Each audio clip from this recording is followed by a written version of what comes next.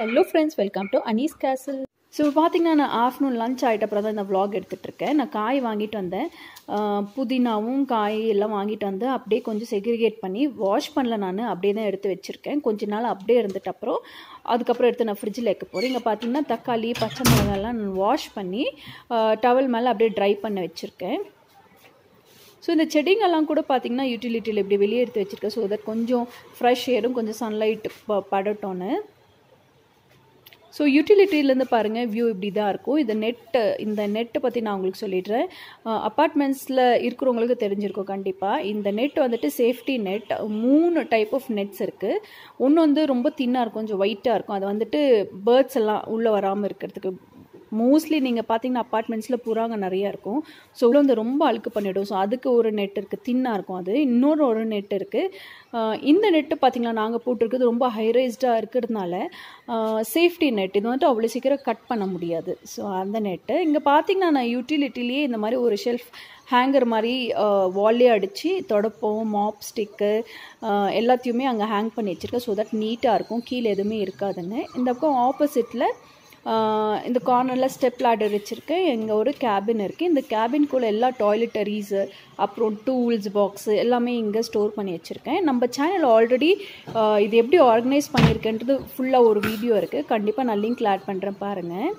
இது வந்து வெட் waste, try waste, அப்புறம் ரிஜெக்ட் வேஸ்ட். இது பார்த்திங்கன்னா கடலை வந்துட்டு நான் இந்த மாதிரி கொஞ்சம் நிறையா இருக்கிறதுனால பூச்சி வந்துடுமோன்னு பயந்து நான் கொஞ்சம் அப்படியே ஃப்ரை பண்ணியிருக்கேன் சிம்மில் வச்சுட்டு. ஸோ ஆறுறதுக்கப்புறம் அது பாட்டிலில் மறுபடியும் ஸ்டோர் பண்ணி வைக்கணும். எங்கள் லஞ்ச் நாங்கள் என்ன சாப்பிட்டோம்னு பார்த்திங்கன்னா இன்றைக்கி புலாவ், ஒயிட் புலாவ். ஆண்ட்ருக்கு ரொம்ப பிடிக்கும். அதோட எக் ரோஸ்ட்டு சாப்பிட்டு முடிச்சாச்சு. இது மிச்சம் உள்ள ரைஸு. ஸோ அதுக்கப்புறம் எக் ரோஸ்ட்டோட குக்கும்பரும் நான் ஒரு கட் பண்ணியிருந்தேன். ஆண்ட்ரே ஒரே ஒரு குக்கும்பர் அதில் வச்சுருக்கான். நான் நிறையா இருக்கும்னு நினச்சேன். சரி, okay. Cucumber, egg roast, pulao தான் நாங்கள் இன்றைக்கி சாப்பிட்டோம். ஸோ நெக்ஸ்ட்டு இந்த டால் யூனிட் பற்றி உங்களுக்கு சொல்லிடுறேன். ஸோ இங்கே பார்த்தீங்கன்னா இந்த டால் யூனிட்டோட அட்வான்டேஜஸ் நான் உங்களுக்கு சொல்கிறேன். நம்ம சேனல் ஆல்ரெடி இதை ஆர்கனைஸ் எப்படி பண்ணுறதுன்னு இந்த டால் யூனிட் பற்றி ஃபுல் டீட்டெயில்டாக இருக்குது. கண்டிப்பாக நான் லிங்க் ஆட் பண்ணுறேன். உங்களுக்கு ஃபுல் டீட்டெயிலில் வேணும்னா அந்த லிங்க் கிளிக் பண்ணி பாருங்கள். இது ஓவரால் கொஞ்சம் அப்படியே ஒரு கிளான்ஸ் கொடுக்குற உங்களுக்கு ஒரு ஐடியா கிடைக்கும். நியூ சப்ஸ்கிரைபர்ஸ் வந்துருங்க, உங்களுக்கு ஈஸியாக இருக்கும்.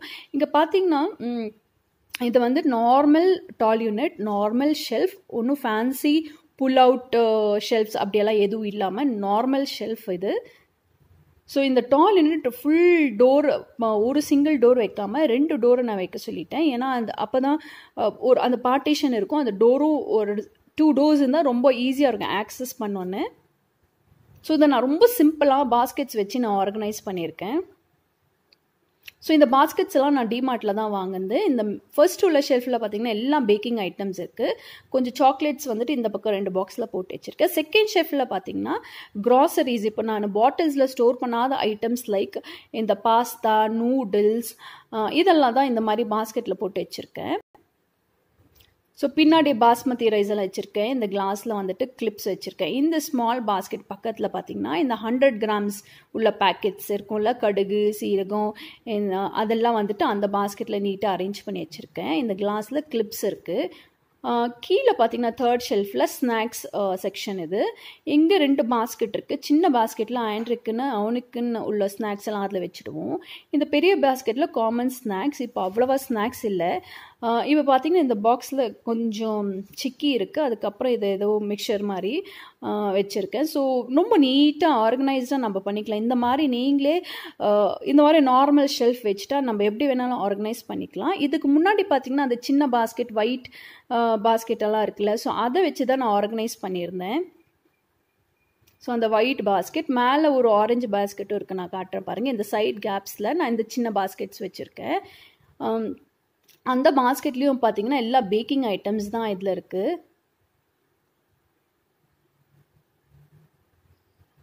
ஸோ எல்லாமே இந்த எசன்ஸு, சாக்லேட், பேக்கிங் பவுடர் எல்லாமே இதில் வச்சுருப்பேன்.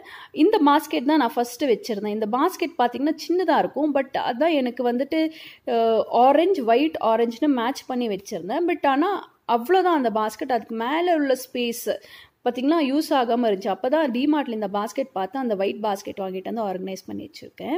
கீழே பார்த்திங்கன்னா இது வந்துட்டு எல்லாம் நம்ம அங்கே வந்துட்டு முஸ்லி ஓட்ஸ் எல்லாம் ஸ்டோர் பண்ணி வச்சுருக்கேன். இந்த செராமிக் ஜார்ஸில் 2 ஜார் இருக்குது பாருங்கள். இது ஒரு செட்டாக வாங்குது. ஒன்றில் வந்துட்டு டேபிள் சால்ட்டு, இன்னொன்றில் வந்து கல்லுப்பு நான் ஸ்டோர் பண்ணியிருக்கேன். ஸோ உப்பு எப்போவுமே இந்த மாதிரி செராமிக் ஜார்ஸில் ஸ்டோர் பண்ணால் நல்லதுன்னு சொல்லுவாங்க. அதுக்கப்புறம் இந்த செராமிக் ஜாரில் பார்த்திங்கன்னா புளி இருக்குது.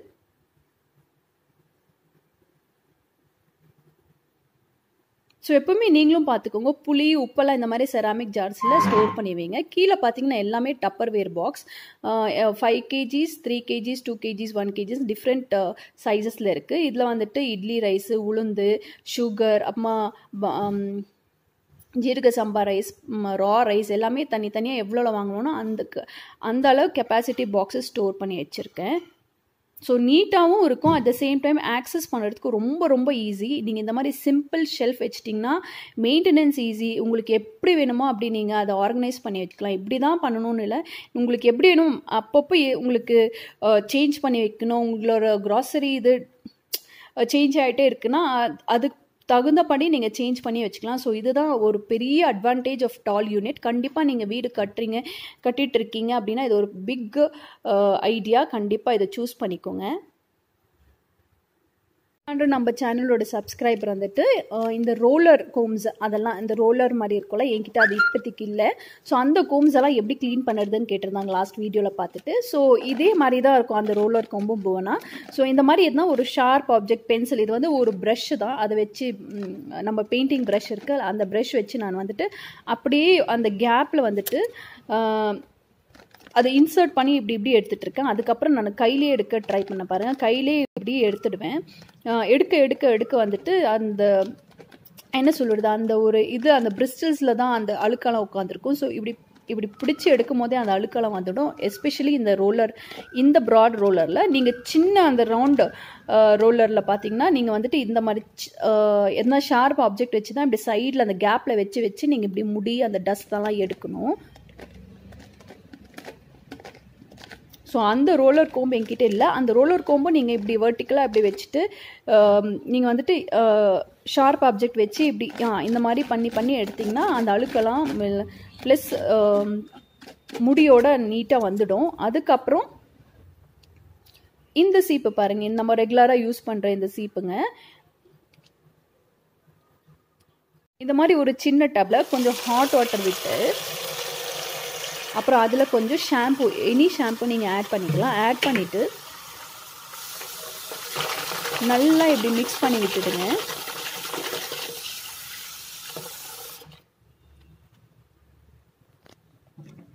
ஸோ மிக்ஸ் பண்ணிவிட்டு இந்த ஹாட் வாட்டரில் இந்த எல்லா கோம்பும், நீங்கள் என்னென்ன கோம்பு யூஸ் பண்ணுறீங்களோ அந்த மாதிரி கோம்பு வந்துட்டு நல்லா போட்டு ஒரு 10 minutes ஊற வச்சுருங்க அந்த தண்ணியிலேயே.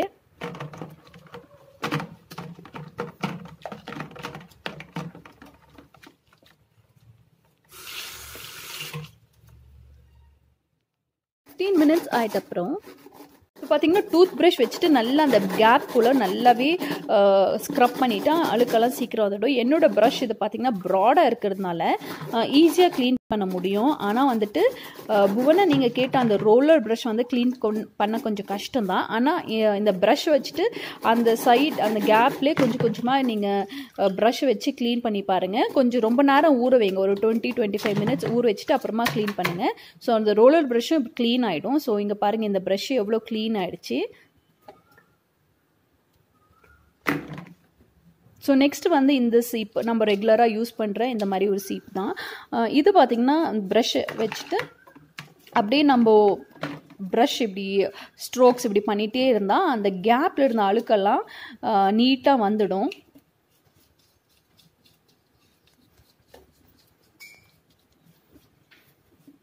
ஸோ இந்த கோம்பை க்ளீன் பண்ணும்போது எனக்கு எங்கள் அம்மாச்சி பாட்டி, எங்கள் பாட்டின்னு அம்மாச்சின்னு தான் நாங்கள் கூப்பிடுவோம். அவங்க சொல்கிறது எனக்கு ஞாபகம் வரும். எப்போவுமே சொல்லுவாங்க, ஏன்னா சீப்பை வந்துட்டு எப்போவுமே க்ளீனாக வச்சுக்கணும். சீப்பு எவ்வளோ க்ளீனாக இருக்கோ அந்த அளவுக்கு அந்த உமன், அந்த லேடி வந்து க்ளீனாக இருப்பாங்க, அவங்க வீடு க்ளீனாக இருக்கும்னு சொல்லுவாங்க. அவங்க எப்போவுமே இதை சொல்லுவாங்க. எனக்கு அதான் அது மைண்டில் எனக்கு ரெஜிஸ்டர் ஆகிருக்கு. அது எந்த அளவுக்கு உண்மைன்னு எனக்கு தெரியல. அவங்க சொன்னது எனக்கு ரெஜிஸ்டராக இருக்குது, அவ்வளோதான். ஸோ நம்ம சீப்பை வந்துட்டு க்ளீனாக வச்சுக்கிறது வெரி வெரி இம்பார்ட்டன்ட். ஃபர்ஸ்ட் வந்து ஹைஜீன். ஏன்னா நம்ம ரெகுலராக யூஸ் பண்ணுறோம், நம்ம முடி அழகாக இருக்குன்னு நினைக்கிறோம். அழுக்கு இல்லாமல் இருந்தால் சீப்பு ரொம்ப நல்லது. ஸோ அப்படி தான் சொல்லுவாங்க. எந்த லேடிஸ் வந்துட்டு அவங்க வீட்டில் சீப்பு வந்துட்டு க்ளீனாக இருக்கும், அவங்க ரொம்பவே நீட் அண்ட் க்ளீனுன்னு சொல்லுவாங்க. ஸோ இங்கே பார்த்தீங்கன்னா நம்ம இது நீங்களும் 3 months ஒன்ஸ் கோம்பு வந்துட்டு க்ளீன் பண்ணிக்கோங்க, ரொம்ப நல்லது. நீங்கள் எவ்வளோ ஃப்ரீக்வெண்ட்டாக க்ளீன் பண்ணுறீங்களோ அவ்வளோ கம்மி டைமில் க்ளீன் பண்ணிடலாம். நீங்கள் ரொம்ப நாள் க்ளீன் பண்ணாமல் வச்சுட்டா தான் ரொம்ப நேரம் ஆகும் க்ளீன் பண்ணுறதுக்கு. ஸோ எவ்ரி 3 months இல்லை 4 months ஒன்ஸ் நீங்கள் கண்டிப்பாக எல்லா கோம்பும் இந்த மாதிரி க்ளீன் பண்ணிவிடுங்க. இங்கே இந்த 2 கோம்பும் நான் க்ளீன் பண்ணிட்டேன். இந்த பர்பிள் கோம்போட அந்த ப்ரௌன் கோம்பு வந்துட்டு சீக்கிரம் போயிடும், அது பிராண்டட் கோம்ஸு. ஸோ அது வந்துட்டு அந்த மெட்டீரியலை வந்துட்டு அழுக்கு அவ்வளோ சீக்கிரம் அட்ராக்ட் பண்ணாது. இது வந்து இந்த பிளாஸ்டிக், இது வந்து ரொம்ப சீக்கிரமாகவே அழுக்கு வந்துட்டு அட்ராக்ட் பண்ணும், ஸ்டிக்கியாக இருக்கும். ஸோ அந்த ப்ரௌன் கோம்பில் வந்துட்டு ஈஸியாக அழுக்கு போயிடும்.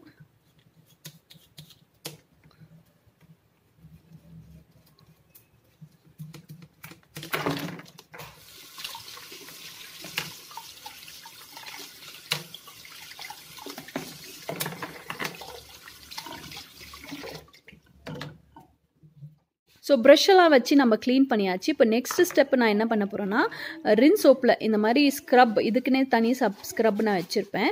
அந்த ஸ்க்ரப் எடுத்துகிட்டு வந்து இந்த கோம்பை வந்துட்டு நல்லா எப்படி ஸ்க்ரப் பண்ணி விட்டுறேன். ஸோ மிச்சம் உள்ள அந்த ஸ்டிக்கினஸ், அந்த இதை அழுக்கு எல்லாமே மேலே இருக்கிறது எல்லாமே சோப் போட்டு க்ளீன் பண்ணால் இன்னுமே க்ளீன் ஆகிடும்.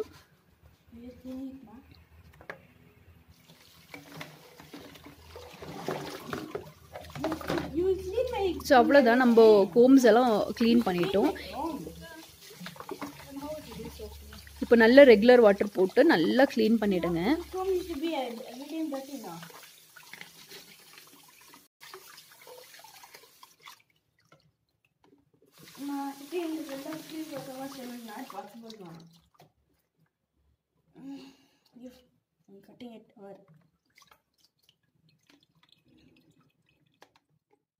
ஸோ இந்த கோம் பார்த்தீங்கன்னா க்ளீன் பண்ணிட்ட அப்புறம் அந்த ஸ்ட்ரோக்ஸ்லேருந்து அந்த கேப்லேருந்து ஃபுல்லாக அழுக்கு வந்திருக்காது.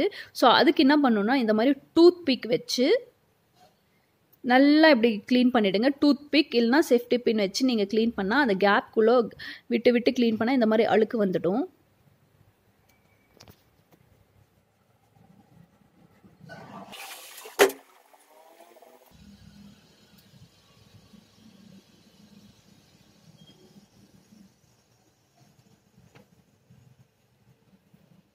ஸோ இந்த கோம்பும் அதே மாதிரி தான், கேப்பில் வந்துட்டு இந்த மாதிரி டூத் பிக் இல்லைனா சேஃப்டி பின் வச்சு நல்லா க்ளீன் பண்ணுங்க. பாருங்கள் எவ்வளோ ஈஸியாக அழுக்கு வருது.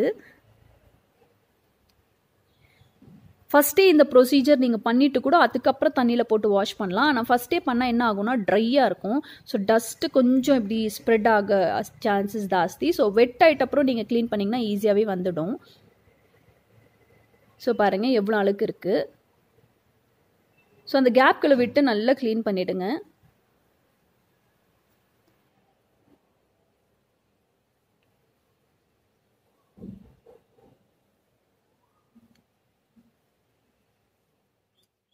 அதுக்கப்புறம் மறுபடியும் நல்லா க்ளீன் பண்ணிட்ட அப்புறம் சோப் போட்டு இந்த மாதிரி நல்லா வாஷ் பண்ணிட்டீங்கன்னா நம்ம கோம் அப்படியே நீட் ஆகிடும்.